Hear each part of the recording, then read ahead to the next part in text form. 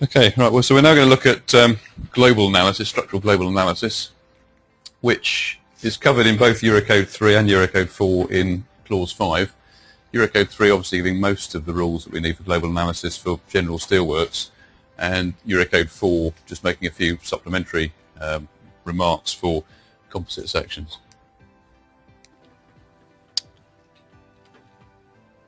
So what we're going to look at, we're really going to follow the numbering system in Clause 5 of Eurocode 3. So we'll first of all look at just some general requirements for structural modelling. Then we'll look at requirements for global analysis. We'll pick up imperfections again, very similar treatment of imperfections to that which was in Eurocode 2, discussed the other day. We'll look at what's called methods of analysis considering material non-linearities.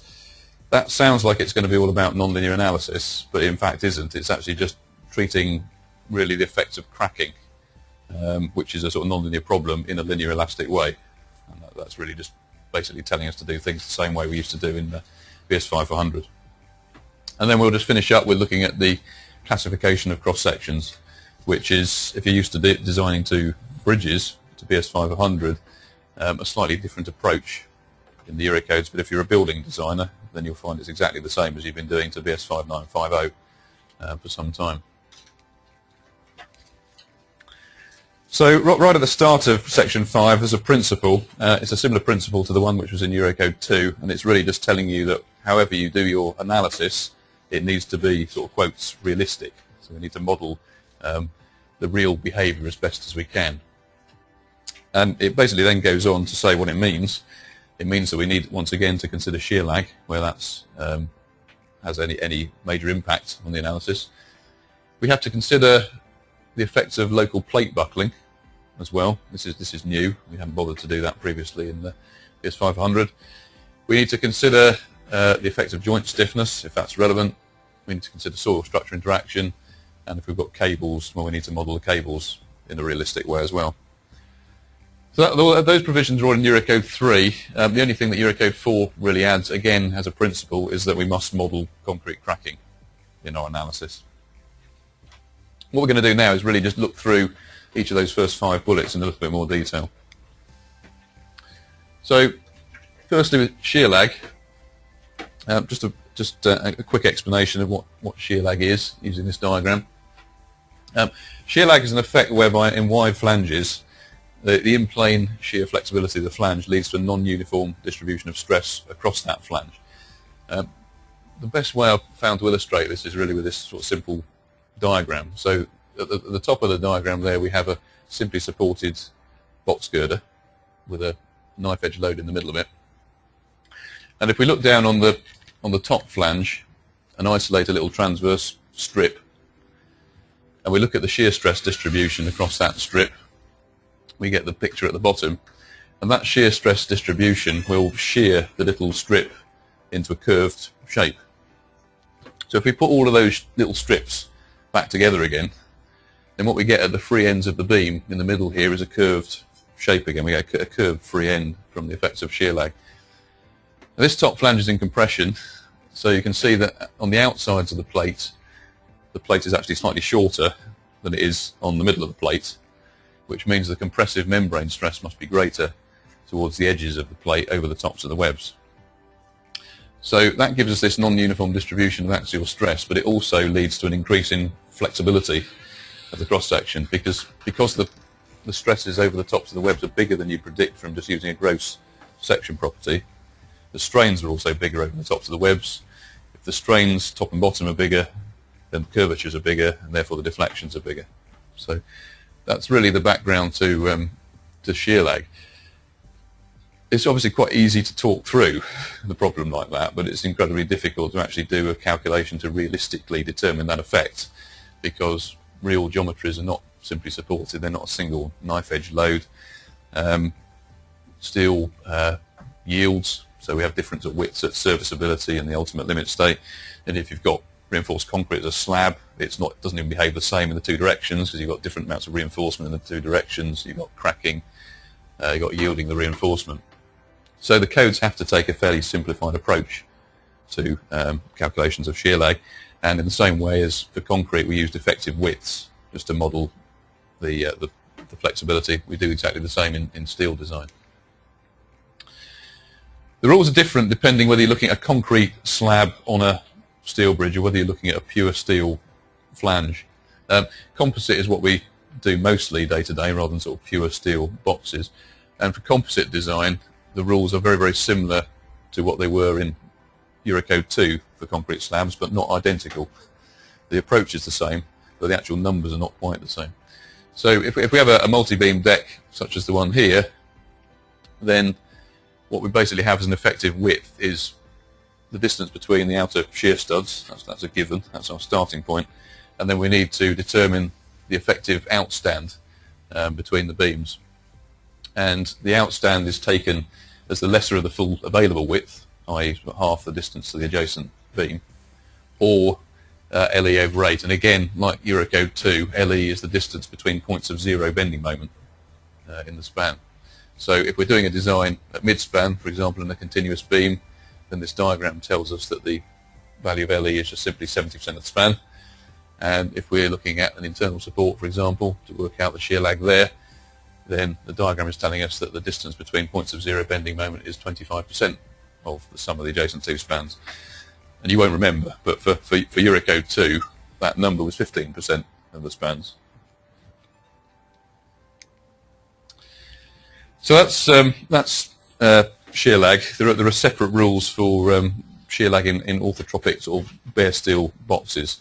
I won't go through that now because it's a little bit more complicated a calculation, but the same principle applies. Fundamentally, your calculation is based on the distance between the points of zero bending moment in the same way, and there's a similar diagram. I mentioned we have to take account of plate buckling in our section properties. This kicks in when we have what's known as a Class 4 section, which we'll talk about in one of the later sections. But Class 4 sections are essentially where we can't reach yield in a component before we get local buckling. So our limiting stress, if you like, in that component is somewhere less than yield. And local buckling leads to loss of strength, obviously. That's why we're not getting up to yield, because we've got bending from buckling going on. But it also leads to a loss of stiffness as well.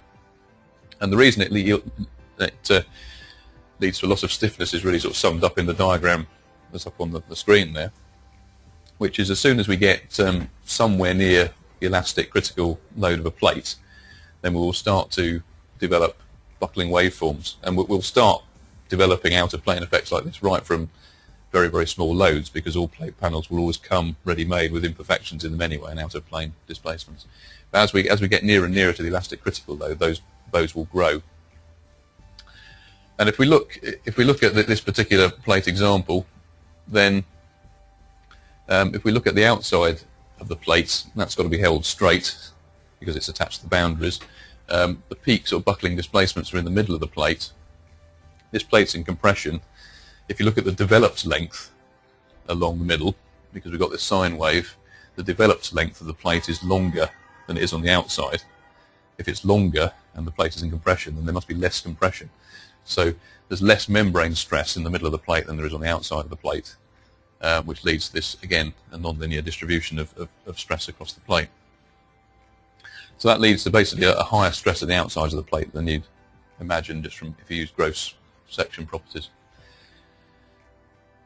But basically that loss of stiffness in the middle of the plate does lead to some loss of stiffness in the overall section.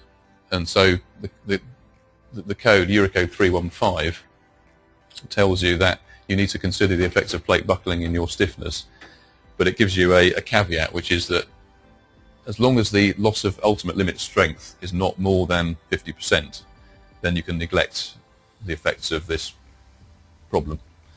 If your loss of section or loss of strength of individual plate components is more than 50%, then you've got to include that loss of section property basically in your global analysis. When we come on to talk about Class 4 sections, we'll talk about how you derive the section properties to take that into account.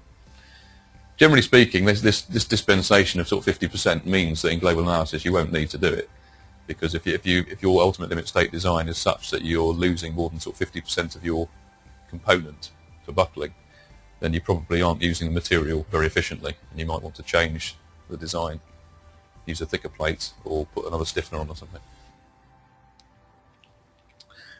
Joint modelling. There's a couple of clauses relating to joint modelling. Basically, generally you can ignore the presence of joints. So if you've got a sort of typical splice and a steel composite bridge, the way we normally make them with sort of two cover plates, we don't need to consider the flexibility of that joint. You'll be pleased to know we just analyse it as a continuous structure in the same way. The one exception where we do have to consider the stiffness of joints is where we have something called semi-continuous joints. The Eurocode splits joint types up into three. We have rigid joints, which are, as they sound, rigid, and they can transmit bending moment, and they're designed for that. We have pinned joints, which are, again, as they sound, they're not designed to transmit any moment. They're designed to rotate. And then we have something in between, semi-continuous joints, which can transmit some moment, but they're actually relatively flexible. And probably the simplest and best example of a semi-continuous joint would be two beams joined together through end plates that aren't stiffened. So if you join the beams together through end plates and bolt them, when you put some moment, the plates will flex, the joint will tend to open a bit, the bolts will tend to sort of lengthen a bit in tension, and that's a flexible connection. And if you had one of those, you'd have to model that flexibility in your analysis. For bridges, you kind of don't get into that problem normally, because we're not supposed to use semi-continuous joints in bridges because they are difficult to predict the fatigue life of. And the only real exception to that, I think, is probably in U-frame construction. Generally, even in U-frames, we have transverse beams framing into vertical stiffness and sort of made through lap connections or sort of double cover plate connections, and then they're rigid. But if you were to have a situation where you joined your transverse girder through an end plate directly into the web, then you would create a flexible joint. So this is actually not really saying anything different to what BS500 Part 3 said, because if you were designing a U-frame, when you come to work out the stiffness of that U-frame, you looked at the stiffness of the transverse girders, you looked at the stiffness of the vertical stiffness, but you also had to include a term for the joint flexibility as well. And they were different depending whether basically you had something which was semi-continuous or something which was sort of rigidly welded and stiffened. For ground structure interaction, there's a clause, and it's not at all helpful. So in the UK, we obviously do a lot of integral bridges, and I think we do far more integral bridges than most of our mainland European counterparts. So when we see soil structure interaction, ground structure interaction, we're thinking about lots of nice rules to design integral bridges, and you won't find any such rules basically in Eurocode 3 or 4. In fact, there's very little of any great help even in Eurocode 7 on integral bridges. There's a PD being produced by BSI, which basically tells you how to design integral bridges using Eurocode 7, and it's probably the only useful PD, I think, coming out, because it does actually contain information that isn't actually present anywhere else. BA42 still in use? BA42 is still in use at the moment, but it will become superseded by this PD. And you'll find there's a lot of similarity between the PD and BA42 in terms of these sort of K-star type pressures, but the derivation of those is slightly different in the PD, and also the pressure diagram down the height of the pile is different. It's become a little less onerous. We don't have the same peak pressures all the way down. They dissipate off. So really 5.1.3 on ground structure interaction tells you very little, and really it doesn't say much more than if the foundations are flexible, then you need to model the flexibility of the foundations in your analysis. So it's not terribly useful. Again, we don't generally do cable supported structures day to day, but it's just worth pointing out that whilst BS500 did not give you any rules on how to analyse a cable stay bridge or other cable supported structures, there is a part of the Eurocodes, Eurocode 1993 Part 1.11, which is explicitly or specifically for analysing cable supported structures. So it gives you rules on global analysis, but it also gives you rules about the sort of typical cable properties and behaviour. So if you want to work out, for example, the stiffness of a cable to take account of its catenary sag, which reduces its stiffness, then there are rules in there for how you include the cable sag in stiffness. And there's also rules for how you combine dead loads and the cable forces. The diagram here is showing what happens if you basically factor cable forces and dead loads separately. On the left, the pictures are showing the nominal forces, so that the force P is just basically the cable installation force, and W is the dead load. The question always came in the past, if you're doing a cable stayed bridge, is when you get to the ultimate limit state, how do you factor those loads? Now if you have quite a long span and a flexible deck, and you choose to sort of factor down, say, the cable forces, and you factor up the dead loads, then what you end up with is just absolutely ridiculous deflections. So on a real bridge, with a couple of 100-meter span or something, if you do that, you might end up with sort of 10 meters of deflection, which clearly you wouldn't get on site, because even the worst contractor would spot that he was building it sort of 10 meters out of place. If you have a very short, stiff deck, then you might not have that safeguard. You could actually have the forces, the cable forces, much lower than you wanted, and the dead load a bit more, and the deflections might not be very much, and you might not notice it. So there's always been a bit of arguments about where you put the factors, and the Eurocode 3111 basically clears that up, makes everyone use the same rules. And what it says is you basically derive an entity, a set of deflections or bending moments, from P and W as nominal loads, and then you factor that whole entity up or down, but you don't factor the individual components up and down separately. There's also, at the bottom bullet there, it also explains what it is that you do in the situation if you remove a cable suddenly through an accident. There's a dynamic effect, and it explains basically how you take that into account. You basically look at the forces in the bridges and the adjacent cables before and after the cable's been removed, just statically, and then you multiply the difference between those two stress states or moment states by a factor K to allow for the dynamic impact. Okay, so in terms of global analysis, before I say anything to this slide, the same applies to steel as it did to concrete. So you won't really see any great difference in the way you analyse structures. So if you were doing a sort of multi-beam steel composite deck or a ladder deck and you used a grillage analysis before, then that's what you'd be doing going forward. If you moved on and decided that you like doing these things using shell models, well, you do the same going forward.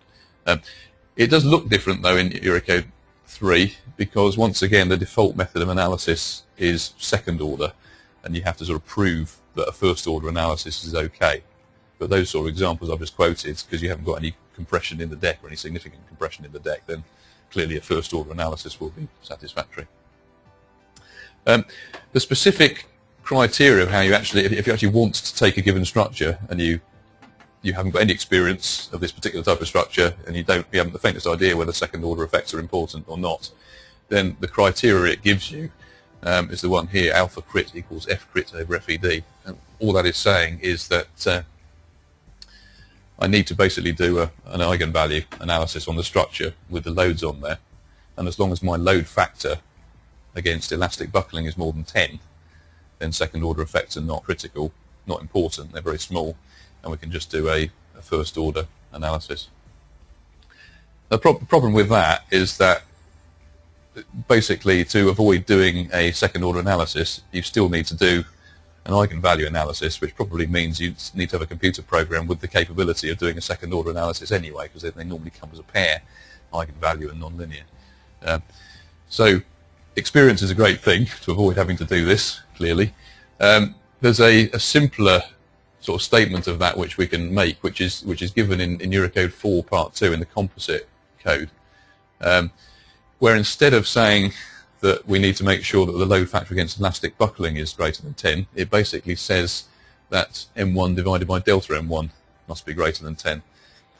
And all that is saying is if I've got a structure and I analyse it first order and I get a set of moments M1, if I look at the deflections I got from that analysis, and then at each cross section I multiply the deflection by the axial force in that element to get a delta M1, then I can use those two pieces of information that I've derived from a first order analysis to again have a criteria to see whether or not I need to do a second order analysis.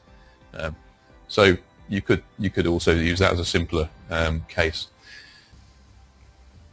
That equivalence, if you like, between that simple method and the full eigenvalue method only works for a pin-ended strut. That's how it's been derived, but it's safe for all other situations. It's generally conservative. And the diagram here is trying to explain why it's conservative. If we just take a simple vertical column en castre at both ends, and the only bending moment we get in that when we analyse it is due to an initial imperfection, say, then when we analyse that we'll get a bending moment like the diagram on the end with a fixed end bending moment. The deflections we'll get are the middle picture, and if we then try and calculate delta M1 from that, we'd have to basically say that was P times delta. But in actual fact, the second order moments that we get from that is less than P delta, as we see on the third diagram over on the right, because the extra bending moments also have a fixed ended component which drags the whole bending moment diagram across. So you see it in that particular situation that the simple test here of M1 divided by delta M1 greater than 10 is conservative, and I say that's the general situation. It will usually be conservative. If you do have to do if your calculation is telling you that you do have to do a second order analysis, then there are basically three ways of doing it, or three ways of considering second order effects. What we will mostly do is what we always used to do, which is item 3. So we can still, even if we've got susceptibility to second order effects, i.e. buckling, we can still choose to do a first order analysis, and then just do member buckling checks on all of the slender components. So that might apply to the slender column, or it might apply to lateral torsional buckling, for example, of a deck. We might apply that alpha crit test to a sort of shell model of a bridge and find that, well, our load factor is less than 10 because of lateral torsional buckling. Well, that doesn't mean we have to now do a second order analysis. We can still do a first order analysis and treat buckling through effective lengths or whatever means of doing member buckling resistance checks. So item 3 is the way we'll carry on doing things, I'm sure, but you can use the computer if you want to. So we could do a second order analysis, and if we're going to do a computer second order analysis, then we need to allow in that analysis for both local and global imperfections, because these are basically contained within the buckling curves that we use. That's where the resistances come from, by an assumption that there are local and global imperfections. The code means by a global imperfection, it means the sort of situation on the right where the whole structure is leaning over, it's swayed over. By local imperfections, it means that there is some sort of off-axis displacement between the nodes of the ends of the member, but the structure itself stays in place and doesn't sway across.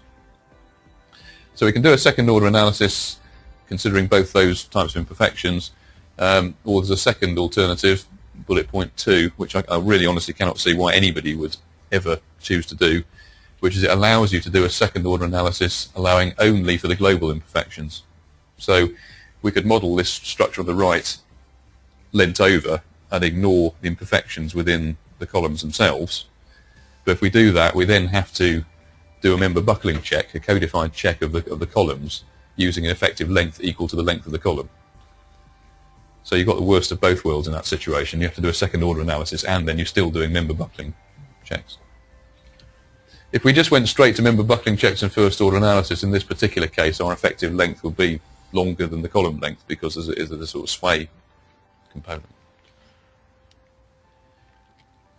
So if we want to do the second order analysis, we can either use a computer, or there's a hand calculation method as well given in the Eurocodes, and I'll just say just a few words about that, because this sort of formula, if you like, keeps cropping up throughout Eurocode 3. We'll see it sort of other times today and probably also tomorrow in things like transverse stiffener design.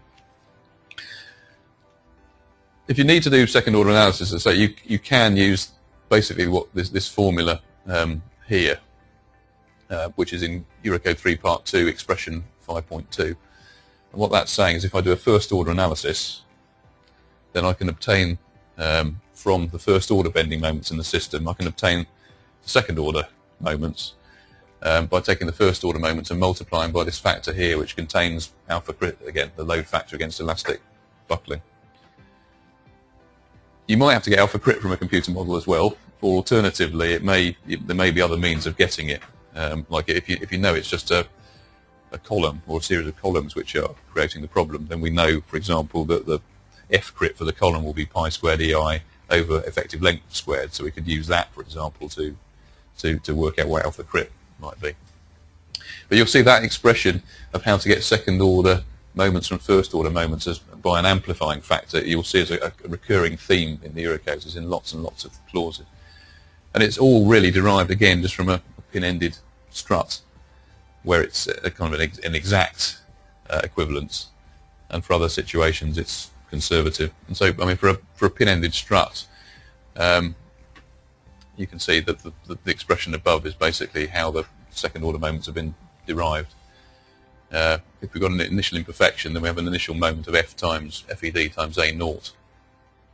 And we'd use basic Euler theory to say that gets amplified by a factor of 1 over 1 minus F over F crit, which leads to the expression at the end here, the second order moment will be equal to the first order moment times this amplification factor. And that's just been literally translated into the whole structure approach in the second equation. I'm not going to go through this slide, but there's a lot more detail in the book on this and also on the Bridges site, but it's just trying to explain why that approach of amplifying the first order moments to give second order moments is, again, generally conservative, and you can always use it. We may want effective lengths for various reasons still in the Eurocode, so we might want an effective length because we're trying to determine a critical buckling force to use in that sort of expression, or we might just want an effective length to help us define a slenderness later on to do a member buckling check. And there are various places in the Eurocodes that give you expressions for effective length. This table here is actually not in Eurocode 3, it's in Eurocode 2 in the concrete code, but there's no reason why you can't use these values. You've got a whole series of different end conditions, rigid end conditions, conditions with spring ends, ends held in position, or ends that can displace relative to each other.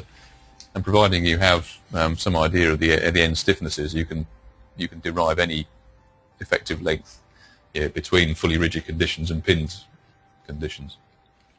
We'll say more about effective lengths when we come on to talk about buckling of struts, because you'll see that whilst we've used effective length extensively to define slendernesses in BS5 for 100, you can do that in the Eurocode, but it's not the first definition of slenderness.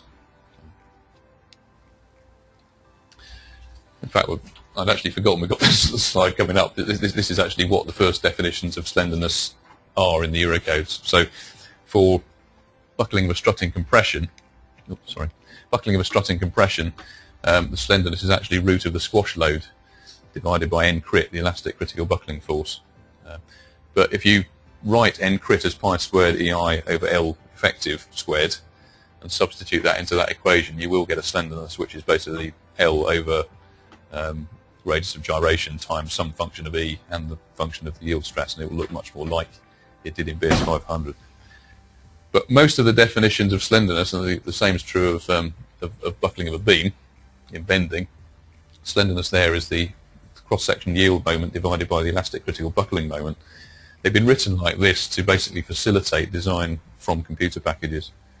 I think in many ways the UK is behind a lot of our mainland European counterparts that have been using computers much more frequently to sort of derive slendernesses. And we're kind of playing catch up a little bit here.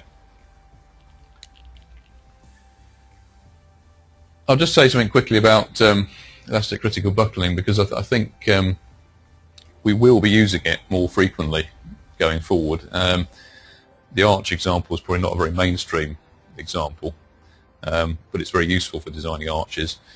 But we will be using it more, I'm sure, for checking things like beams, paired beams during construction, because it's actually in many ways quicker to use the computer to do the check than it is to follow through the laborious process that we have for beams with torsional restraints in BS 500 Part 3, and it's a lot more economic to do it with the Eurocode.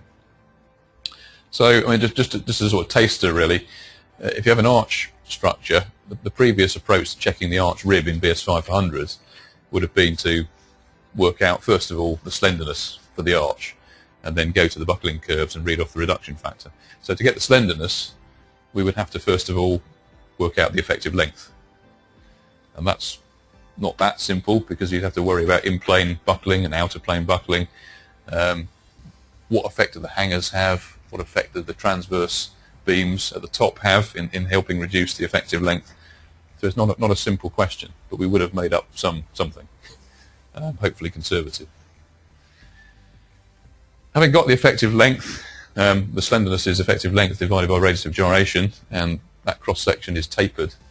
So which cross-section is the one I use for my radius of gyration? Is it the minimum cross-section? Is it the maximum cross-section? Is it the cross-section in the middle third of the arch? Is it in the middle third of the way for buckling of arch? Again, we'd have to come up with something conservative, and then we'd have to use that. But there's a lot of thinking involved there, and some of it possibly a little bit arbitrary. With the computer, again, if we have the capability with something like LUSAS, then to analyse this structure, what we would just do is put the loading onto the structure, select eigenvalue analysis, and we would get a whole series of mode shapes. The lowest mode here being the one on the bottom left, being both arches swaying over to the side, and the second lowest mode is the in-plane buckling, where the arch buckles down in one half and buckles up in the other half. So to basically get a reduction factor on strength of this arch using the Eurocode, we would do two checks. First of all, we would just do first order analysis and work out the load factor alpha cross for cross-sectional failure, ignoring buckling. Then we'd look at the computer and see what the load factor against elastic buckling alpha crit was, and we would get a slenderness for the whole arch from the root of those two load factors, alpha cross over alpha crit. And from that slenderness, we then go to a set of curves which will be familiar because they're basically the same curves that we had in BS500. For the given slenderness, we'd read off the cross-section reduction factor, and then we just apply that as a strength reduction factor to the whole arch when we do the design. So we haven't actually had to worry about thinking about effective lengths or radius of gyrations, and we've just gone straight to the reduction factor for the arch from the whole cross-section.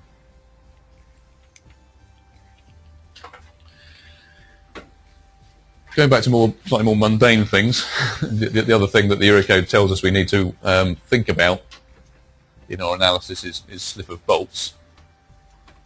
And that's dealt with in clause 5.2.16. Basically, what we do here is the same that we've done in previous BS5 run practice, but it hasn't really been written down anywhere in the code.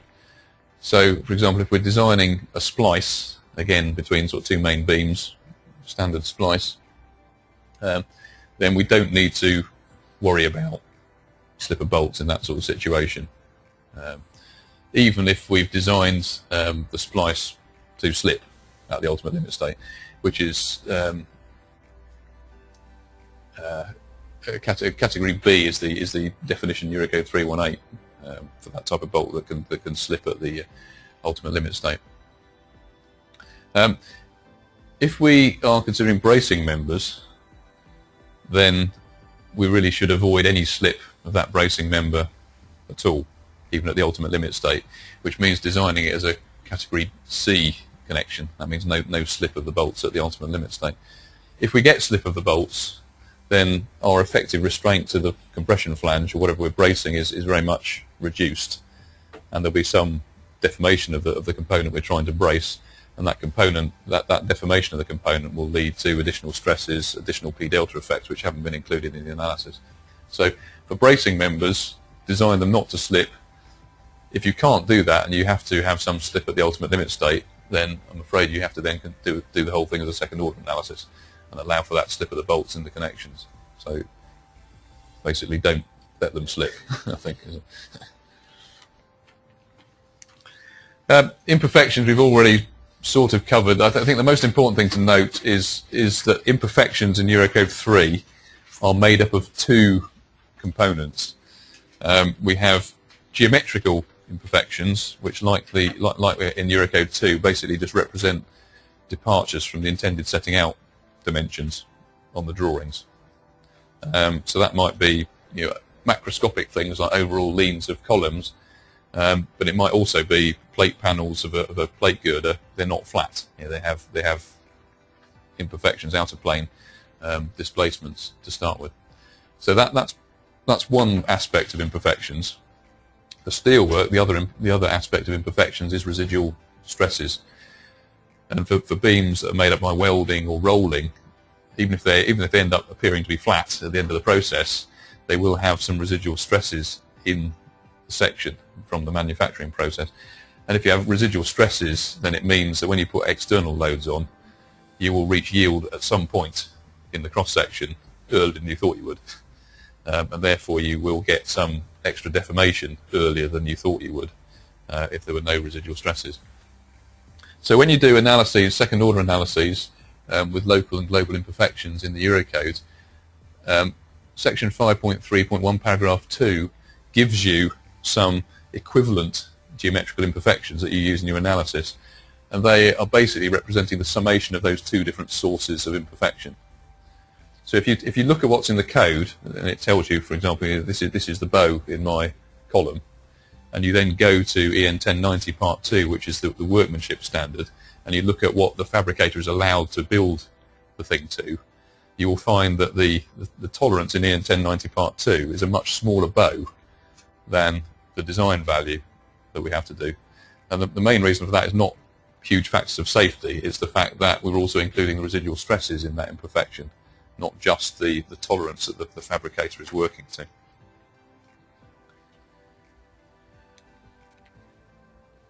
That's a pretty horrible one. I'll just mention it just in case you see it. Again, there's an alternative. There's two alternatives. We can either, if we're doing second order analysis, so I'll just jump back to the previous picture. We can either look at the structure and take a view about which sets of imperfections will give us the worst answer. So we might decide that I'll have it all leaning over in this direction, and then on top of that I'll put these local bows in. But that might not be the worst. It might be worse if it's like leaning over and the local bows are in opposite directions or something. So we can choose to do it this way, and probably a bit of iteration to make sure that we get the right answer. Or alternatively, again, if we've already done an eigenvalue analysis and we've got a buckled mode shape, then we can use that mode shape as an initial imperfection. But the eigenvalue analysis will only give you a mode shape. It won't give you an amplitude, anything to scale it by. So essentially, this is all this expression is doing. Eta init is basically the peak displacement that you apply to that eigenvalue mode shape. So that wherever the biggest displacement on the mode shape, we make that dimension equal to init, and everything else is scaled down from there. And you'll see in there that you've got, in working out what the initial imperfection is, we've got lambda, which is the slenderness.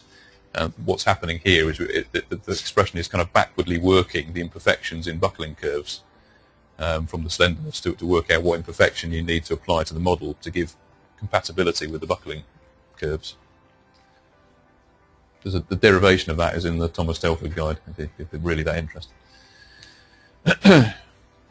If we want to actually put the imperfections in ourselves by hand, we have the global imperfections and local imperfections. Global imperfections are very similar to Eurocode 2, so the basic lean imperfection is 1 in 200, but then we can factor that down to account for height. The taller it gets, the less likely we're going to get that full 1 in 200, and also we can factor it down again for number of elements. So if we have lots and lots and lots of columns, probabilistically it's very unlikely that they will all be leaning over in the same direction with the full magnitude. So if we're considering lots of columns all leaning over, then we can reduce the magnitude. And the local imperfections, well, it's not too much to say to that. The code basically gives you a table, and the offset that we use, the imperfection in the member, is just a function of length. So the longer the member, the bigger the imperfection we have to consider. If you're doing FE modelling, we're not going to go through that now, but there's a very detailed treatment of imperfections in FE modelling in Eurocode 3 Part 2 in the Annex C. So if you have plate girders it will tell you what imperfections to use in the analysis for the plate panels and for the stiffeners. Okay, considering material nonlinearities, basically the default method of analysis really is linear elastic, again in the same way as we've been doing previously, but the analysis can be elastic or nonlinear at serviceability, and at the ultimate limit state you can choose all three types of analysis: elastic, nonlinear or plastic. But the same as for concrete, you can only do plastic analysis for bridges for accidental situations. In global analysis, we mentioned we have to consider shear lag. There can be some benefit in actually allowing for shear lag, because the effects of shear lag are greatest at the supports and less so in the span, which tends to mean that we shed moment from the supports into the span, and it's normally the supports which is the hardest bit to design. That's the bit that's working hardest. So the beneficial shedding of load to the support to the span is beneficial. It clarifies certain things which we've just probably taken for granted in the past. So, for example, it just explicitly points out that even if when you do your design of the steel member at the end, you design it plastically, the cross-section you design plastically as a compact section, it says that it's still okay to do linear elastic global analysis, even though there's, in theory, there's an incompatibility there between your analysis and what you've actually then chosen to do with the cross-section. And there are rules about mixing classes of section as well, which is very, very clear in the Eurocode. So using old language in BS500, if we had compact sections and non-compact sections, i.e. some bits which could be plastically designed, like midspan, where the slab is in compression, and then at the support we had a non-compact section which we had to design elastically, there were concerns in the past about whether you could mix those two types of design within the same structure, because if you have a plastic hinge forming at midspan, then it sheds load to the supports. The supports are elastic and haven't got any reserve of strength, so is that okay? And the Eurocode basically says it's okay to it's okay to mix the classes. If your ratio of adjacent spans is less than 0.6, then the only caveat is that when you're working out the plastic resistance of the span section, we should only use 90% of that in the analysis, and that's to allow some of this shedding from the span to the supports to give us a bit in hand. Otherwise, it's fine to mix them completely. And the justification for that is that as long as the spans are not very short and a very long one together, the maximum load case for sagging at midspan and the maximum load case for maximum bending at the supports will not be the same load case. So when you're considering the span, even if you shed some load in that load case to the supports, you're not actually considering the worst load case for the supports. It'd be another one. When you get to very short adjacent spans, it's possible that the worst load case for the support might be exactly the same as the worst load case for midspan. That's the reason why some caution creeps in. Even if you don't satisfy that, and I'm not going to go through this again, in the same sort of way we could check things like rotation capacity in Eurocode 2 to check whether we can actually shed that component from a hinge at midspan to the supports. We can do the same thing in Eurocode 3, but it generally won't be necessary, because generally our spans are normally not less than sort of 0.6 of an adjacent span, because we get uplift normally in that sort of situation. We can neglect various effects at the ultimate limit state, impose deformations without any sort of checks of rotation capacity. So if we have what's called a class 1 section, which you'll see in a minute, which is basically just a very compact section, then it's just deemed that we've got enough ductility, rotation capacity to neglect differential temperature, differential shrinkage and differential settlement. It's also possible, if you're in that class, to neglect stage construction as well. So if you're building something up span by span, or you're building up your stresses by putting your steel beam down, putting your slab down, if you've got class 1 sections throughout, you can just pretend the structure's just appeared and put all your loads on it.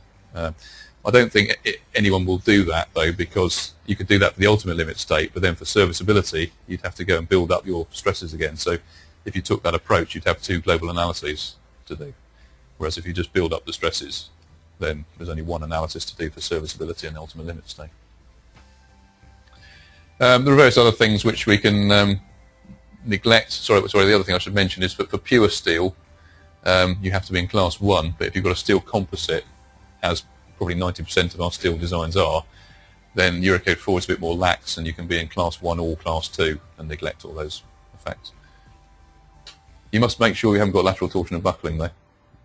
If you've got lateral torsion and buckling, you haven't got enough ductility, so you need to put enough bracing in to make sure we don't get lateral torsion and buckling. There's various other things we can neglect as well. I mean, the last bullet's just highlighting something else, but basically synvenant torsion in box girders, for example, can be neglected in the same way as it was in BS5 for 100. If we need to consider cracking, as we do, Eurocode gives us 2 methods that we can choose from. The second method is basically the same as we have in BS500 Part 5, so we just choose crack section properties for 15% of the span either side of an internal support. That's what I would recommend we do. The other alternative is a general method, which is just really a time-wasting method. And what you do there is you first of all do the analysis with an uncracked slab everywhere. You put your load case on. You find where the slab would crack under that load case, and it defines would crack as the stress in the concrete exceeding twice the mean value of the axial tensile strength. Having determined where it cracks, you then modify your section properties in a second analysis to put in cracked section properties. And if you do that, you normally find that probably on one side of the pier you've got a crack length of 0.14 L or something, and the other might be 0.16 L. And given the uncertainty in the strength of the tensile strength of the concrete, it really isn't worth the effort. So just do what we did before and use 15% either side of the span. Creep and shrinkage is, again, same as Eurocode 2, treated the same way. So again, we haven't got a nice simple long-term modulus, just being sort of half the short-term modulus. We again have to work from the creep factor. So N0 is what the Eurocode 4 defines as the modular ratio for short-term loading, EA over ECM. EA is the subscript used for structural steel. When you see S, it's talking about steel as in reinforcements. So basically Eurocode 2, I think, got it first and used S for a subscript for reinforcement and left Eurocode 3 with A. A basically stands for acier, the French word for steel, structural steel. So short-term modulus EA over ECM. Long-term modulus we get from the short-term modulus by multiplying by a creep factor, which we get from Eurocode 2. And then there's an additional calibration factor, psi L, and psi L has different values depending on the type of loading that you're considering. So basically the 3 values that you have for permanent loads for the calculation of primary and secondary effects of shrinkage, and for the effect of imposed deformations, that the 3 values of psi L are bulleted there for you. Shrinkage, again, no simple shrinkage strain. We haven't got a nice simple number 200 microstrain to use. Again, we have to go to Eurocode 2 and calculate the shrinkage strain to use. Nonlinear analysis, as I mentioned before, is fully covered. We're allowed to do it for SLS, ULS. If we're trying to do nonlinear analysis of steel plate girders, which tends to be the only time we ever use it to try and justify something's existence if we've got the design wrong, or perhaps for assessment, then it's very well covered in Annex C of Eurocode 315. I don't propose to say anything more about that now, as it's not really very mainstream. Lastly, and we can have some coffee, classification of cross-sections. There are 4 cross-section classifications in the Eurocodes. Basically, Class 1 and Class 2 are what we used to lump together as compact, but they've been separated out. And the reason they've been separated out is because plastic global analysis is allowed in the Eurocodes. So a Class 1 cross-section is one where we can achieve a plastic bending resistance, but we've also got a lot of rotation capacity, so we can form a plastic hinge, which is adequate for a full plastic global analysis. A Class 2 cross-section is one where we have enough ductility to get a plastic cross-section resistance, but we haven't got that much rotation capacity. So we haven't got enough for a full plastic global analysis. Class 3 and Class 4 are therefore what we used to call non-compact. Class 3 is, as you can see in the diagram there, a cross-section where we can get up to first yield, perhaps a little bit beyond first yield, but we can't actually get up to the full plastic resistance before local buckling will set in. And a Class 4 cross-section is one which is so slender that we can't even get up to first yield. We'll get local buckling at a lower load. Although we only had non-compact in BS500, we did effectively have the distinction between the same distinction here as Class 3 and Class 4, but it wasn't flagged up. So if you were working out your section properties for a web and you found that you had to reduce the thickness of the web, basically what you had was a Class 4 cross-section. When we talk about Class 4 cross-sections next, we do something similar in the Eurocode, but we don't basically reduce thicknesses. We actually put little missing portions of web or flange in to allow for the reduction in strength, but it's doing a very, very similar job. So if we want to classify the cross-sections, we come to a table in Eurocode 3 Part 1.1, and there's a separate table for internal compression elements and outstand compression elements. If we want to prove that the section is, or the individual components of a section are Class 1 or Class 2, then that's all about plastic behaviour. And so when we work out the depths of plates in compression, we have to use plastic stress blocks. So we would derive a plastic stress block for the section. We'd work out if it was a web, we'd work out the depth of the web, the fraction of the web in compression alpha, and then we look at the expression for the allowable height over thickness of that web given that particular fraction of web in compression. And we obviously use the same stress block to check whether it's Class 1 or Class 2. If we can't prove it's Class 1 or Class 2, then we obviously then move on to Class 3. Class 3 is then all about elastic behaviour, so we have to generate another stress diagram using elastic stress behaviour. And if it's a composite built up in sections, then we really ought to build up the stress diagram following the actual build-up of stresses. It's normally conservative not to do that. It's normally conservative just to look at the neutral axis in the composite, because that normally means we actually have more of the web in compression. But we need to really work out this elastic stress diagram, and then that gives us a fraction of, again, basically the measure of the depth of web in compression is the parameter psi, which is the stress ratio across the cross-section. For different values of psi, we'll end up with different limiting heights to thickness again, which we need to check. If we can't satisfy the limits for Class 3, then by default we are Class 4, and there's no more checking to be done as such. We get sent off to another code, we get sent off to Eurocode 3 Part 1.5, and we have to work out our effective section properties for the Class 4 section. Only other thing to point out here, a very subtle minor difference to BS500 is, whereas in BS500 the height over thickness was measured clear between for a plate girder, it was measured clear between the flanges. In the Eurocode it's clear between the toes of the fillet welds. Not usually very useful, because when you're doing the section classification you haven't designed the welds at that point, so you can't take advantage of it. But if you were just missing a classification boundary, you might just say, oh, well, I'm bound to have at least 6mm welds, and include sort of 2 lots of 6mm deducted off the height of the web, for example.